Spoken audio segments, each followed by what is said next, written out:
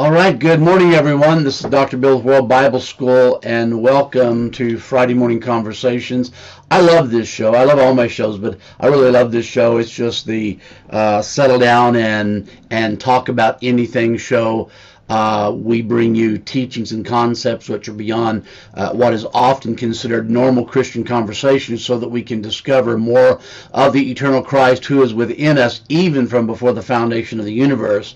And the beautiful thing is that there's so much deep revelation that sometimes you stick to a script more or less and only talk about things that are kind of bite-sized chunks, but it seems like on Friday Morning Conversations we can get into some of the deep stuff. And good to see Dr. Faye joining in this morning from her office, and good to see Apostle Jermaine Thomas, one of our professors at WBSU. We're glad to have you on this morning. Back with me today is Dr. Catherine Toon, and we're starting part 3. This will be the conclusion of our discussion on the flip side of grace. Good morning, Dr. Catherine. How are you, my sister? Good morning. Glad to be here. It's always fun. Love diving deep and just chewing on these just fabulous revelations. It's great. Yes, so good, so good. So we're talking about the flip side of grace from a variety of scriptures, and if you've missed this, go back to our YouTube channel. Go to YouTube and click in the search line. World Bible School Media, and you can actually subscribe there and get notifications when a new video is posted 4 times each week at least, as far as our live broadcasts are concerned. Now, what we've been discovering, we looked last time at Ephesians 2:8 and the Greek word there, the Greek word charis in the Greek, and it means graciousness. It means the divine influence upon the heart and its reflection in the life, including gratitude. And so we've been looking at how that this gift from God, from the Aramaic language, is a word that actually, from its root word, means love. So it's easy to figure out immediately what the flip side of grace is. And plus, we've seen repeatedly in Scripture that God is loved. And I'm so thankful, Dr. Catherine, that we are influenced by love. The Bible says that it's the goodness of God that leads men or mankind to repentance. And I have to believe that, of course, repentance is a change of mind.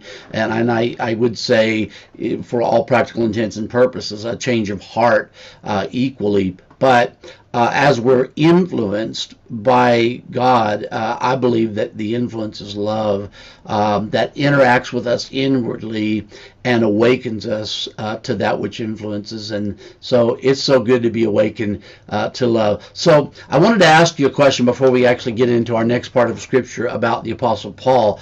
How much grace can we experience before grace reaches its limit? Oh, goodness. Grace is as limitless as God.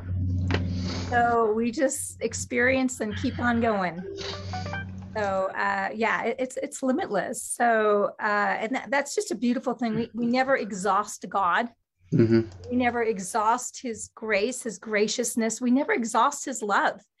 We never exhaust his patience when we're not getting it, or we're acting counter to it, or we resist it, or we rebel against it.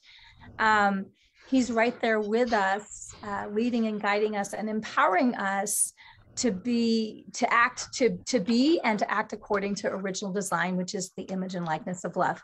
And so, absolutely. So it's inexhaustible. Now, we may exhaust each other. I mean, just our limitations.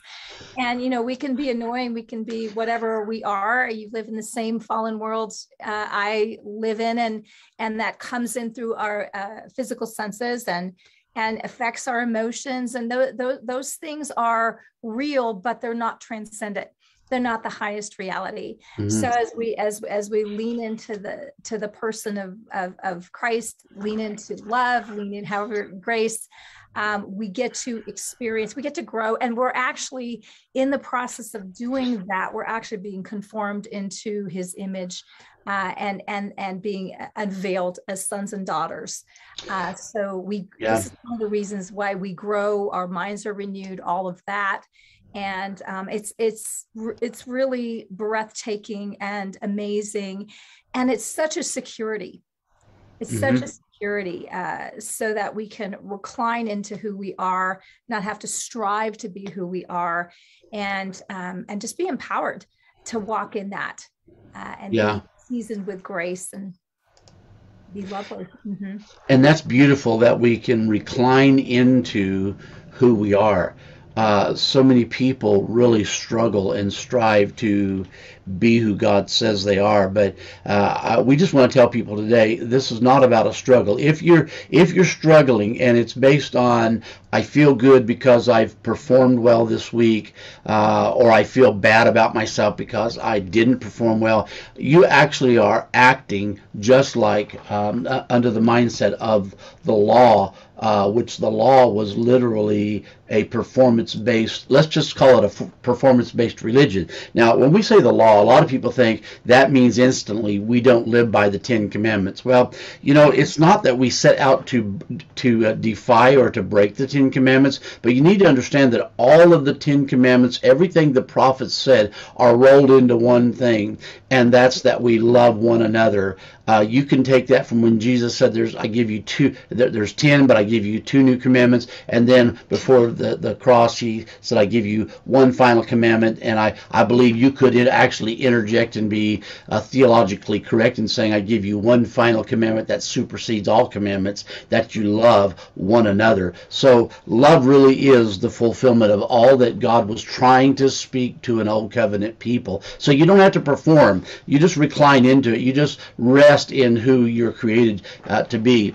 Now, there's a guy in the Bible, the Apostle Paul, who really, I think, at times struggled with that, because think about this guy who was a Roman soldier who drugged Christians out of their homes and put them in jail and so on, just because of their faith, who had an experience with God, and his mind was opened. And I think that the time there on the road to Damascus, where that vision, that light shone from heaven, and you can call it how you want to. Everybody, if you study this passage, call it what you will, but for me, I think that time stood still, and in that period of time, Jesus kind of re-educated or brought some things to light in the Apostle Paul. I've often said I'd love to have been a fly on the wall in that moment, but really I'd have just loved to have been there with Paul and hear everything Jesus had to say. But as we look at the life of Paul from 2 Corinthians 12 verses 9, actually, I have my numbers wrong there, but it's 7 through 10. We see the story of the Apostle Paul in this passage, and this passage is known as Paul's thorn. Now, let me just say, I really don't hold to what translators and publishers title these sections of Scripture as. I think there really could have been something better here, but this is world-renowned, known as Paul's thorn. This is from the Passion Translation, and it says, the extraordinary level of revelations I've received is no longer for anyone to exalt me, or is no reason for anyone to exalt me. For this is why a thorn in my flesh was given to me. See, this is not about you. Paul said a thorn in my flesh was given to me. Then he names what the thorn is: the adversary's messenger, not the adversary.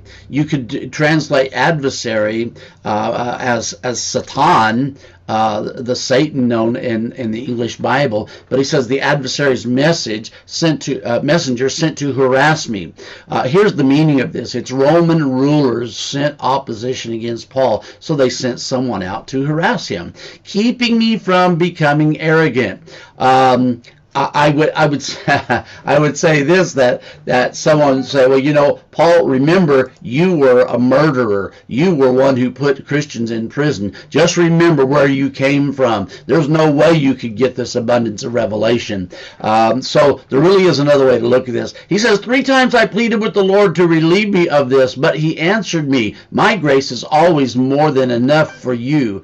It is continually sufficient to ward off things that are not from the person of grace. That's kind of what I got from the commentary. And he said, my power finds its full expression through your weakness. So that's the Lord talking to Paul. So Paul says, I will celebrate my weakness, for when I'm weak, I sense more deeply the mighty power of Christ living in me, like resting upon me, providing a tabernacle of shelter. In verse 10, he says, I'm not defeated by my weakness, but delighted. For when I feel my weakness, remember, knowing is greater than feeling. Okay, but Paul says, when I feel weakness and endure mistreatment, when I'm surrounded with troubles on every side and face persecution because of my love for Christ, I am made yet stronger, for my weakness becomes a portal to God's power. Now, I thought I could read that today from the New King James because it was shorter. But the fact is, the Passion Translation so beautifully lays this out. So, Dr. Catherine, I want to hear your thoughts and input as we really dive into this about Paul. Wow. Okay. There's so much in there. Mm-hmm. I think one of the things we need to get clear, and you you brought it up, what was the thorn? Because that's made a huge deal of, is does God just give everybody a thorn just to keep us down or whatever? This was specifically applied to Paul, Mm-hmm. and the intense persecutions that he was dealing with. So that's really important, and we can highlight that a little bit, because I think it's really important, because if you feel that God is going to give you a thorn, that the suffering that you are experiencing, that you are feeling, is God mandated, because he's trying to keep you humble, it's going to be very hard to connect with God as he truly is, which is a God of love and God of grace. It's love that's unconditional, with no dark side. He's light. There's no darkness in him. And so we have a problem trusting God. And one of the things that this brings out, because in the area of pain, in the pain point, our escape, our transcendent, our overcoming, whatever you want to call that, comes as we're able to trust God in the midst, and that causes us to transcend. It's very hard to trust someone who you think has a jab for you, is inflicting pain to keep you humble. God does not humiliate, but he does cause us to be conformed, right? I mean, arrogance is bad for us. It's actually a danger for us.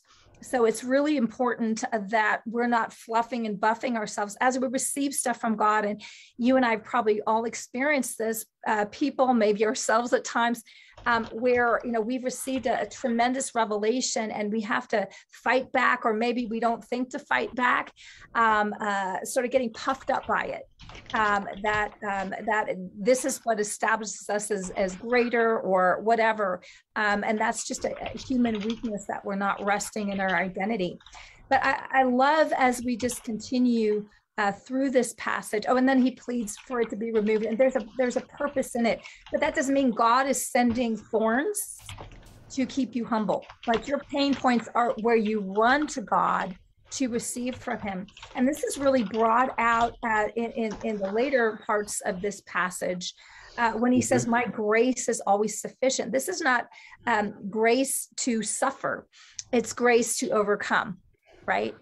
God does not delight in suffering. If suffering needs to happen because we're being conformed into the image of Christ, that's not a fun thing, but it yields the peaceable fruit of righteousness. It yields us as sons and daughters looking like who we really are in his image and likeness. But our grace enables us to persevere and transcend. It's interesting because he says it's more than enough. So it's at least as great as, and then transcends you over the top. This is why we're more than conquerors through Christ who loved us. We're not just conquerors, we're more than conquerors. We're super abundant conquerors. And, he's not some sort of masochist, when he says, I celebrate my weaknesses. Well, if this is the portal, and I love that terminology, through which he connects with this transcendent power, it's like you're using the weakness, you're using the pain that is part of human experience. In this world, you will have tribulation. So let's not freak out, but cheer up, I've overcome the world. Well, you can cheer up because we have this portal to this grace, which causes us to transcend. So we can have the attitude, okay, this is not fun. What is the transcending power? What is the grace that's available to me to cause me to rise greater than? The other thing is that is so beautiful in this is that it really does bring a position of rest, because when we're weak, this is not when we're kind of on our A game. We have it all together. We've got it all figured out, and we just need to execute our plan.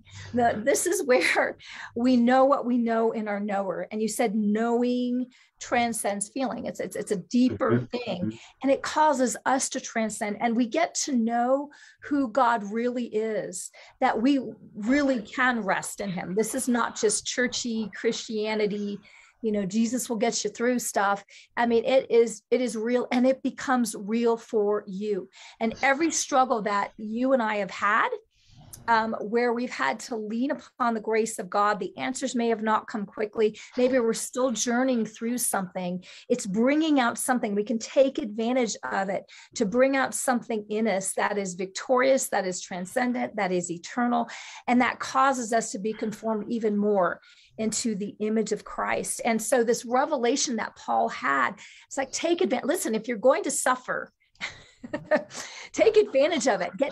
Pull on that grace. So recline into him, recline into who you are. And he causes us to transcend, not in predictable ways. I mean, who knows how it's going to pan out? Who knows exactly? If you're blind, there's one time when mud and spit is going to probably work. And it's all leaning on the person of Christ.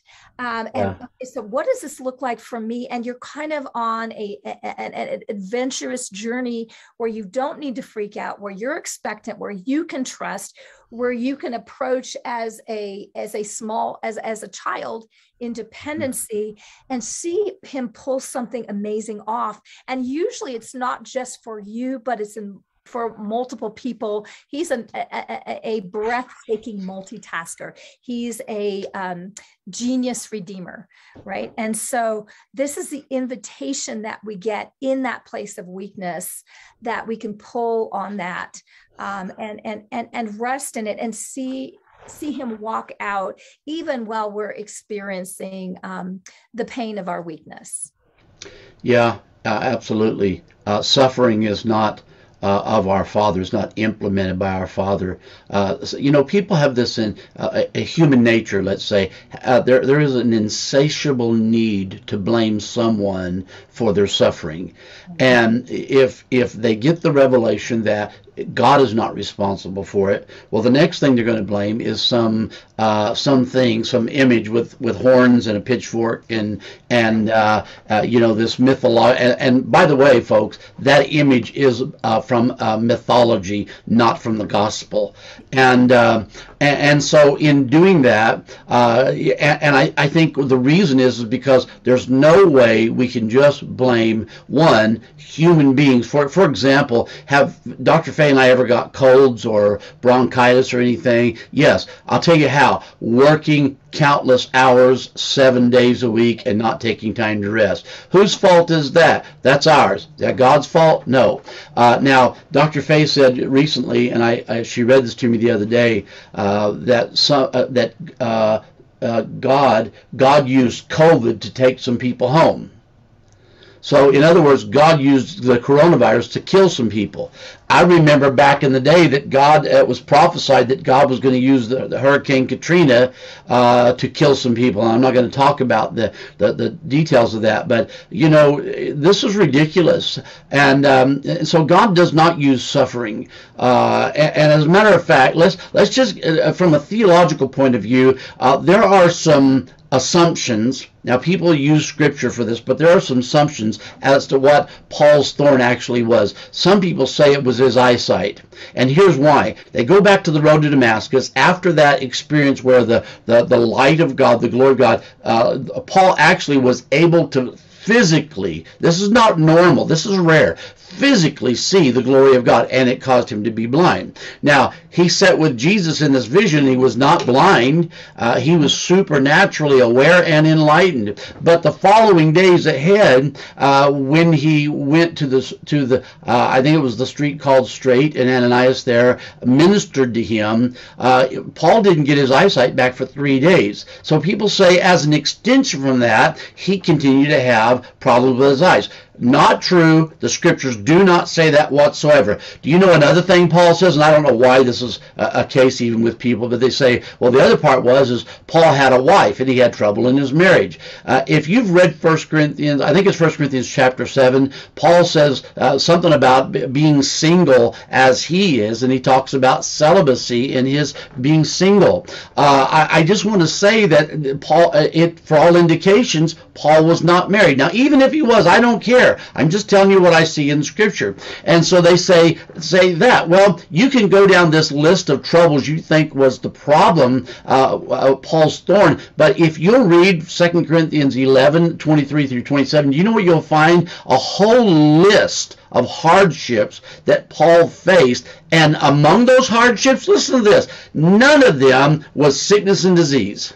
None of them mention sickness and disease in Paul. So that totally X's out all of those assumptions, theological, we call them theological suppositions, just not true. Now, one of the things I like about Paul, getting back to this, the true character of spiritual revelations is that they will not exalt you, they will exalt Christ.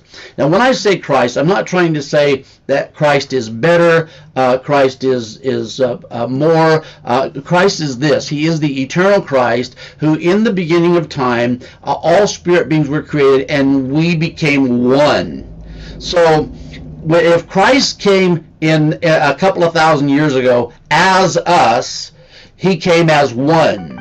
Everything he did as us, as one. Why? So that we might be enlightened on our own personal road to Damascus experience with the revelations of Christ. Our Christ mind was unveiled to us. So that's what I love about Paul. Now, the Passion Translation footnote says it is a paradox that the greater our understanding of God, the less we truly know and the more humble we become. Well, the fact is that Paul refused to be exalted in the eyes of others, which for me is the true nature of an apostolic ministry. You know, people say if you have a big ministry, I just talk about Dr. Catherine for a moment. She ministers online as we do. She's with the organization called GOMA, where they're trying to establish 24/7 Christian teachings, television more or less, online. I call the internet television. That's really what it is. Do you know, we got rid of our television. Okay, what I mean by television, our television service. All we have is internet. So we boosted our internet because the price was so much less than we were paying originally. And last night I was watching regular television by the internet. I was in the living room after work, and I was watching something that's on normal television. Now, I can get it on Netflix or Prime or some other, all kinds of media sources, but it was regular television, and it was a program I've seen on television multiple times, and so easy. So this was internet television, and we are around the world. And so I got off track, but let me just say this, that when it comes to this this thing about Paul, it was not a demon.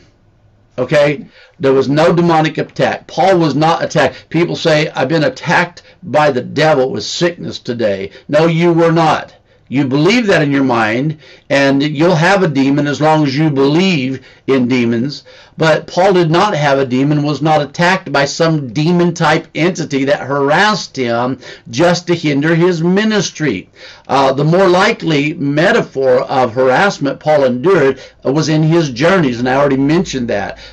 You know, there was constant misunderstandings of persecution that came to him because of his faith in the Lord. Now, if you're in an area, and give this back to Dr. Catherine, but if you're in an area of a city where there's a lot of opposition to Christendom, and you are strong in your faith, you want to spread the love of Jesus around, you're strong in your message and you're witnessing and just filled with joy, I want to tell you, you could have a lot of harassment that goes on. I have been in places where ministers have been shot, not killed, but shot, or stabbed or beat up by people of other religions that were totally opposed to the gospel message.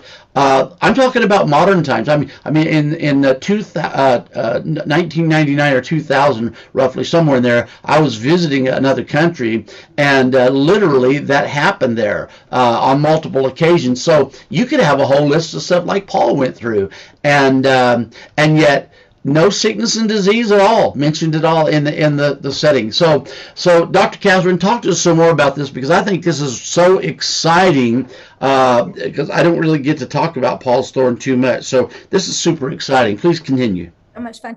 I thought I pulled up the 2 Corinthians 11:23-27, and I just thought I'd list out kind of what his suffering was. So yes. That scripture defines scripture. And then we can confirm, like, is there any, physical malady that God, we're going to sock it to Paul to keep him. Yeah. Good. Okay. So let's see. He said, I worked harder for God, taken more beatings, and been dragged to more prisons than they. I've been flogged excessively multiple times, even to the point of death. 5 times I've received 39 lashes from the Jewish leaders.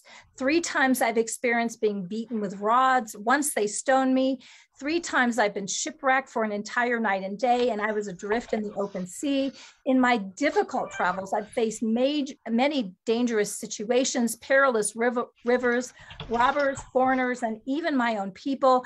I've survived deadly peril in the city, in the wilderness, with the storms at sea, with the spies posing as believers. I've toiled to the point of exhaustion, gone through many sleepless nights. I've frequently been deprived of food and water, left hungry and shivering out in the cold, lacking proper clothing. So there's in that whole list, it's like, wow. I'm so glad that grace was sufficient for Paul, because that's pretty amazing. And I'm personally grateful that I'm not having to go through that. That is something, wow. Amen. None of it is a physical malady. Dr. Catherine, the total amount of stripes Paul received in his lifetime is said to be 195. Right. That is mind-blowing, really. 195. Yeah. Wow. So, so grace was definitely sufficient. He kept on going. He was the Energizer Bunny, kept on going. I love it. Because of the revelation that he did carry, that grace was sufficient. But it's really important to get this in our hearts, because as I said, if you think God is sending you a physical malady to teach you something, to conform you to his image, God just does not do that. He does not use evil things to bring about good. Yeah. The ends matters and the means matters. God is consistent in himself. The ends is the ends and purposes of love, and the means is the means of love that are lovely, that don't always feel good. But as a good father, right, he disciplines us, but not with any of the junk that we've been maybe a little paranoid about his character. It's really an accusation on his character that he's really not good, or that if we're trying to make it fit in a paradigm, we have to make good mean something it doesn't mean. Good the way a 4-year-old that's loved is not confused about what good looks like. And they just don't expect their parents to put evil things on them, destructive things on them, to teach them or keep them humble or whatever that is. Well, our Father is better than that. And so there's no darkness. And so you can trust him in the midst of suffering, even to the point of the list that I, listed here. In your suffering, in your pain point, you can trust this God that he's going to bring about something through his grace, because he loves you, and he's going to bring something beautiful and powerful and redemptive on the other side. He's not punitive. He is redemptive. He's not punishing kids. He's redeeming his kids. He's healing his kids. And in the midst of it all, because we do live in a world where we do have tribulation, we can cheer up with that overcoming transcendent power, because we're loved, because we're one with him, because he chose us and we get to choose him back. We get to learn things in the midst, and it gets to be redeemed, but it's not sent to teach. It's not sent to keep us down. This is a good God is actually like good in the way that your heart needs him to be good. Amen. Amen. And you know, Dr. Catherine, I was raised in very religious circles. Let me just say this to all of my Pentecostal friends out there. I was raised in one of the 3 largest denominations in the world at the time, which was a Pentecostal denomination. And I'm not saying all Pentecostals are like this. I'm not saying that everybody that, I went from there to the charismatic movement, and they had some fallacies in their beliefs. I went to the Word of Faith movement for many years, to the Kingdom movement, which is a little bit different. Probably more like Word of Faith than they realize, but still. And then I went to the Grace movement as far as a movement. But the thing that I've learned is not to camp in a movement, not to build a tabernacle in a movement, but just keep flowing with God as revelation continues to grow and unfold to me. But in my Pentecostal denomination, I was all of my life as a child, up to 10 years of adult ministry in that denomination. And what I've learned is I learned that we believed that all suffering came from God. Now, there was a devil who implemented some stuff and this kind of stirred up the pot, but God basically was behind it. If God didn't do it, God allowed it. And you get to thinking about that. Here's a father who says he loves me unconditionally, but on occasion, he's going to punish me, maybe for his amusement, maybe because I haven't learned what I need to learn, and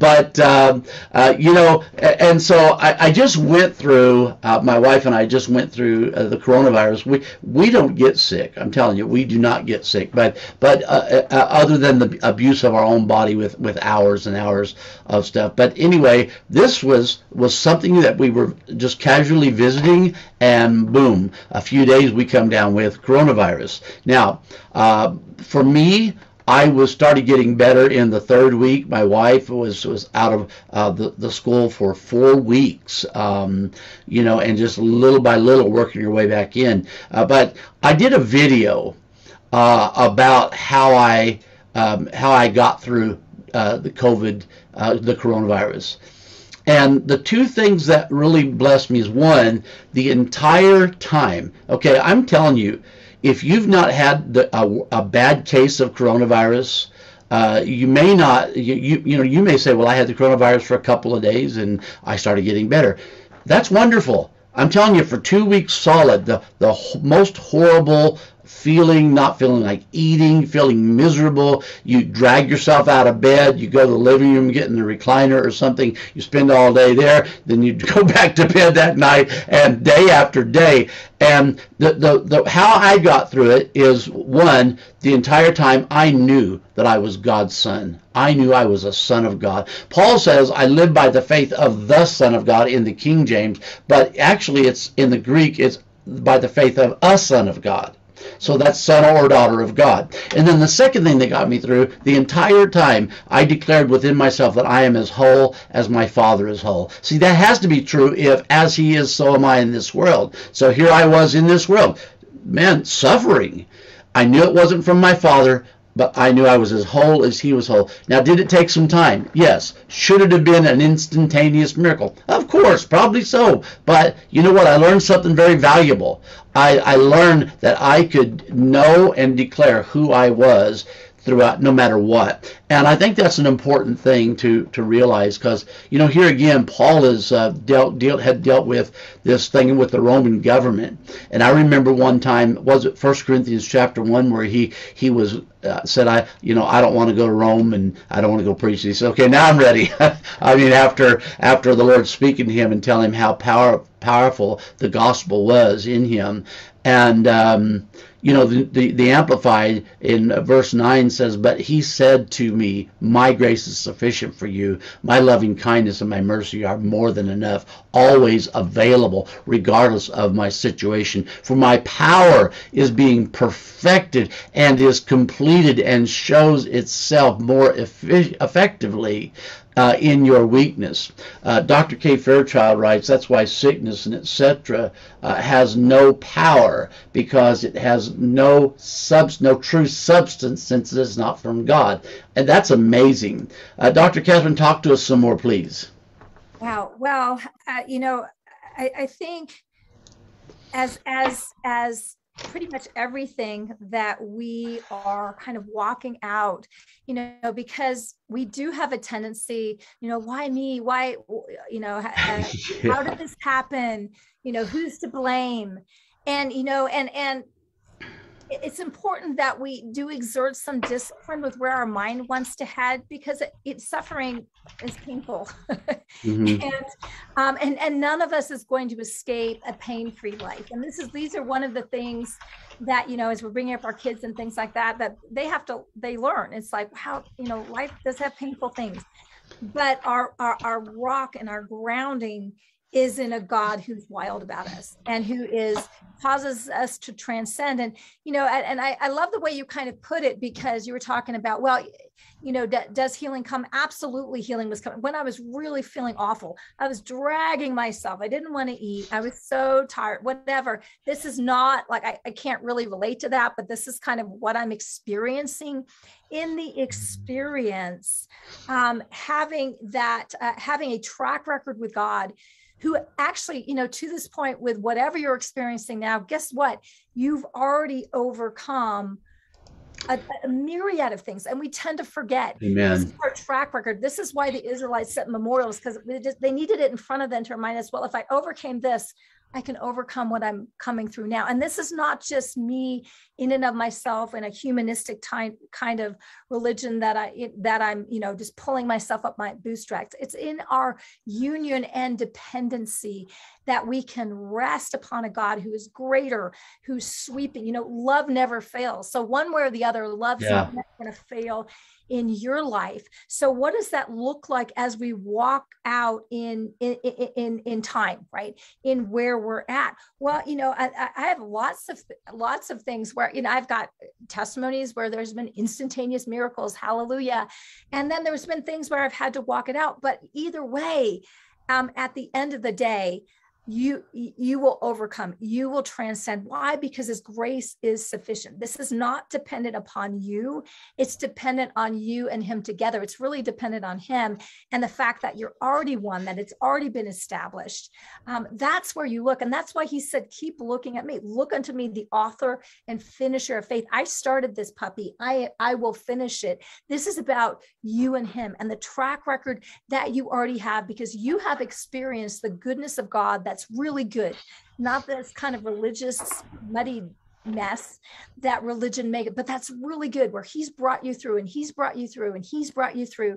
And we tend to be forgetful. That's the weakness of our frame. And that's where we need to remind ourselves and remind one another. This is one of the reasons why you do what you do and why I do what I do, to remind ourselves, remind one another, wait a second, and whatever you're going through, it may look bad, it may look horrible. And it certainly feels horrible. And that is, that's an experience, but there's a greater experience as you really connect with God inside and allow him to bring about the redemption of all of it. And, he doesn't just redeem. So, like you had COVID and you're healed from COVID. No, as you're walking it through with him, there's something about that causes you to be enlarged in who you are and enlarged in your relationship with God. So it's like there's a bonus. So it's not like it's a reward for suffering, but it's as we engage with God, we literally are unveiled in a higher, less covered version of who we are. So there's an upgrade. There's an upgrade in our mindset, because you got through the COVID thing knowing who you were, knowing who God is. and are able to walk that out. And so every single challenge that we have, we can discipline ourselves to keep our focus on Jesus. And it's helpful just to remember, no, wait a second. He brought me through that. He brought me through that. He's going to bring me through this, and I'm going to come out stronger on the other side. So God never leaves you smaller than where you were. There's always an upgrade. And it's not that he's changing you as if you're not that, but he's unveiling who you already are, who the eternal you are, whatever the correct grammar that is. And so there's something in that that God takes advantage of in the process. So, which means we do go from glory to glory. We do grow from faith to faith. We do go from grace to grace. We do grow from strength to strength. We do go from one degree of light to something that's brighter. And this is where he's walking us out. And it is inevitable as we keep our eyes on Jesus. And we have a tendency to look at the wind and waves, and that's just the human frame. But that ability to keep focus, that he empowers us to do. We're not like duking this out in our own strength. I love Philippians 2:13 that talks about the Amplified version that says, not in your own strength, but is God who is all the while effectually at work in you, energizing and creating in you the power and desire to will and to work for his good pleasure, satisfaction, and delight. That's grace. That's empowerment. Amen. That's you engaging with the person of love who you're one with. Amen. Amen. And let me just say that in eternity past, at the time of creation, and we're talking about pre-Adam, we're talking about pre-garden, God created you to be who you are, which is the reflection of himself. Now, having said that, Elizabeth Catchings writes that everyone already has the victory. We should have that mindset continually. That means that the three Hebrew children went into a fiery furnace, and they came out. Their clothes were not burned. Their hair on their head was not singed. Here's the thing. They came through it, and on the other side, they didn't even smell like smoke. Now, you can go through coronavirus. That is the biggest thing going on right now as far as physical stuff. A lot of people are dying. A lot of people are sick. A lot of people come out of it with breathing problems. Look, you can go through it and come out not smelling like coronavirus. Okay? You can go through, and God forbid, but you can go through a... let me put it this way. I'm trying to be gentle with this, but you can go through a financial crisis, a complete financial devastation in your life, and come out of it not smelling like a financial devastation. Okay, it's so beautiful. So Paul writes here, I think what he's writing is what Father is speaking to him as he hears Father saying, my grace is always more than enough for you. I think that's the way I think he would say it. It could be rendered as, my grace is continuously sufficient in you to ward off. Now, why the Greek would say to ward off or to ward it off and stop there, I would have liked to see someone expound on that just a little bit more in the footnotes. But here's the thing about it. Once you are awakened and enlightened to the person of grace, and I want to say this, you can read in the book of Titus, and especially from the Passion Translation, and you can find out who the person of grace is. It's made very clear. I think it's about verse 9, 10, or 11, somewhere in there. And in that place of knowing him within you, knowing who he is within you, as he is, so are you. That is said to ward off all things that are not from the person of grace. So think about this. I used to say this all the time. Jesus shares right after the Beatitudes, and he's talking about the section that's labeled "Love Your Enemies" in Matthew chapter 5. Do you know what he says in there? And I'll just read it to you real quick from the New King James. He says, verse 45, that that you may be sons of your Father in heaven, for he makes the sun to rise on the evil and on the good, and sends rain on the just and on the unjust. So I used to say, well, that's why stuff happens. Now, I guess I just haven't said it for a while, but that's why stuff happens. There's just stuff that happens because there's good and bad people, or just and unjust people in the world, who some have changed their mindset, have repented, they've had a change of mind, and some haven't. But guess what? If the clouds form in the sky, they get a little dark, and rain begins to fall, I hope the significance is that's going to rain on everybody, unless you learn how to get an umbrella. And then it's not going to rain on you. Well, I'd like to think that Psalm 91, verse 1 and 2 talks about dwelling in the secret place of the Most High, and that we hide in the shadow. And I like to think about the shadow, or the tabernacle of God, the dwelling of God, as a umbrella that shields us from some stuff. Now, did I know that I was shielded from coronavirus before I got coronavirus? Absolutely. But it came, just like it came on other people around us who were maybe not believers in Jesus. But do you know what? I believe that knowing who I was, and I don't know why I'm talking about this morning, but I believe that knowing who I was and knowing that I'm as whole as my Father is whole was the umbrella for me that caused me to come out on the other side. Even though it rained, I wasn't wet. I didn't smell like coronavirus. I didn't taste like coronavirus. And so, it takes a toll on the human body, but I'm trying to live from a supernatural perspective, not from a human perspective. So I just thought that was really significant. Paul says, look, God tells him, you know what, my grace, okay, not your grace, Paul, but my grace is sufficient for you. It's going to get you through, no matter all of these things, this list of stuff Dr. Catherine read, no matter what's going on in your human experience, no matter when you seem to be weak, no matter what's going on, there will seem to be a deeper sense of knowing within of the mighty power of the eternal Christ living in you. No matter what it feels like, you are strong, because the one who created you is the one strength within you. There's one strength, and that strength encompasses you. Dr. Catherine, please. I'm rambling. So much. No, it's great ramble. It's great ramble, because the thing is this, where we can talk about lofty subjects, and that's so fun, and to just speculate, and I love it. But where people are suffering, and we're really talking about the places where people are suffering, right? Where it feels like life is thorny and they're perplexed and all of that. And, in your emotions, in your body, you feel it. Okay. And there's no condemnation for actually feeling the pain or the suffering.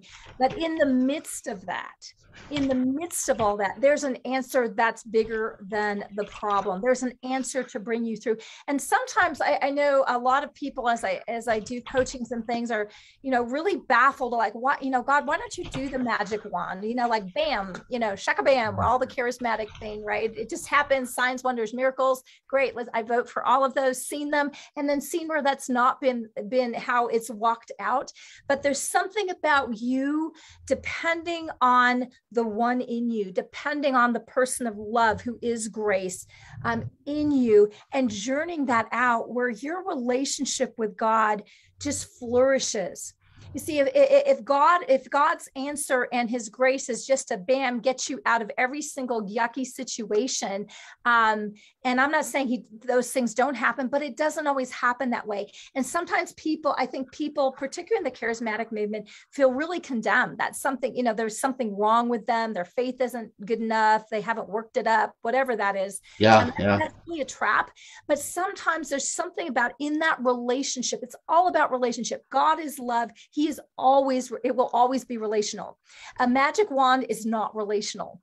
And so where you're kind of walking it out, and it took 3 weeks to get over, it took whatever it is, there's something about you engaging with the person where you're flowing in that stream of the grace that's being poured out, where you're dependent, and he comes through, and he comes through, and he comes through, that your relationship with him, your intimacy with him, your ability to trust in spite of.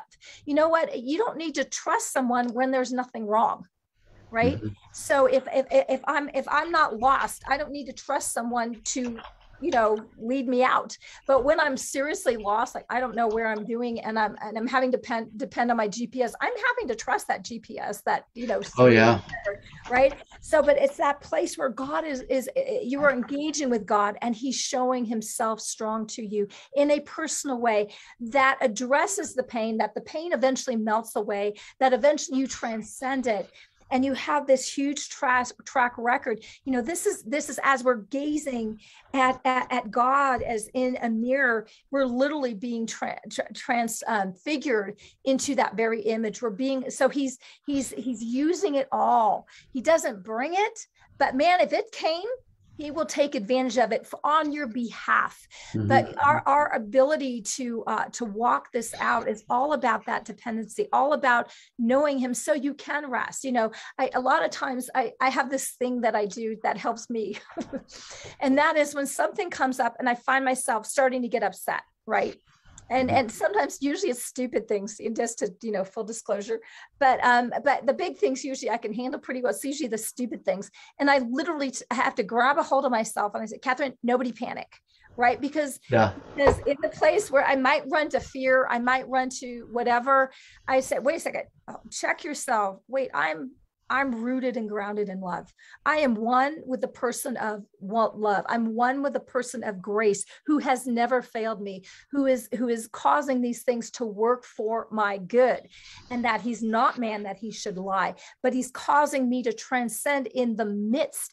And this is where his strength is made perfect in my weakness, because I'm leaning on him. It's like if God doesn't help me through this, doesn't help us humanity through this, we're all going down. Except for that, he refuses to leave us alone. He refuses to be tapped out. Like, there's only so much grace I have for you, and if you can't get it with this much grace, really bummer for you. Now, there's always grace. It's continuously flowing, and it's in this place of our intimacy with him, our union with him, where that is released and flows. And wow, we have an experiential encounter with the person of grace, where Manny came through and Manny came through and Manny came through. So the next thing that you're going to come upon, sorry, probably this is not the only thing you will suffer with. The next thing, it's like, wow, I have this track record. I can do this. I come out a larger upgraded version of myself and my history with him, my experience with him. And then I also have more to give, because I've had to maybe dig deeper, because it's in me. I've had to pull deeper on something that is eternal, that was not in front of my eyes, that was not in my feelings, but it was in my knower, in my experience. And it literally is comes from the inside out. And that's every single person as we will engage in that capacity. So love truly never fails. He's never outdone. He always has a bigger answer than the problem. And we get to experience it and walk it out and be a source of hope and strength for other people who are struggling and maybe have forgotten or maybe have not experienced this, but you're able to experience it. This is your inheritance as a son and daughter of God. Amen. Amen. Absolutely. And when it comes to what people are suffering with and where you're at, take this piece that Dr. Catherine just said and do a self-check. What is it that's pushing your button, and why are you letting it? Because the person of love is within you. I'll say this: Father's grace becomes a revelation of being more than enough, and I think that's what the Apostle Paul was really experiencing. Also, this could read, the power of Christ rests upon me like a tent or a tabernacle, providing me shelter. I love that. There's my umbrella. Dr. Faye says that's why we give all credit to our loving Father God. He brings us through stuff, and so powerful. So anyway, The fact that when Paul tends to view himself as weak, he somehow taps into a deeper sense of knowing that the power of God, who is grace, living within him. And I think what happens with all of us is we begin to sense a shift to his mind, or to a higher realm of thinking, that God's grace is the divine influence that reveals within us a state of, like we talked about last week in the definition of grace, cheerfulness, calmly happy, well off. And that seems to be a motivation within us to live by faith and to allow love's influence to produce a better state of mind. And I said that last week as we talked about how to have a better quality of life. Basically, what I tell people that are going through things, Dr. Catherine, is you do realize that if you think differently, if you'll think positively, don't focus on the bad, but focus on how wonderful God is. That actually can change the scenario of what you're going through. When we live by the Christ mind of knowing that we're loved, and I think this is so important. And let me just say, it can take some time to get this down, so to speak. Practice this.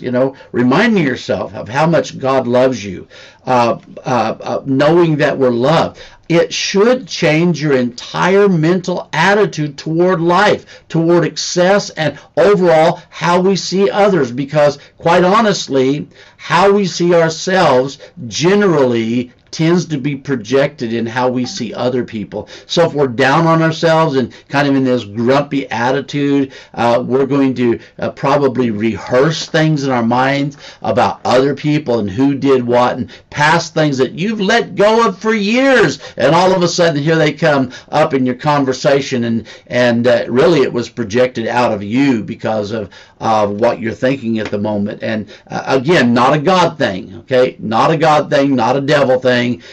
You know what? Life just happens. And how you take what God has done and revealed, imparted in you, and how that's reflected out really does become the, like the policeman that has authority that says stop, and the authority backs up his hand. It becomes the authority in us that really does change situations for the better. Dr. Catherine, share a closing word with our audience, if you would.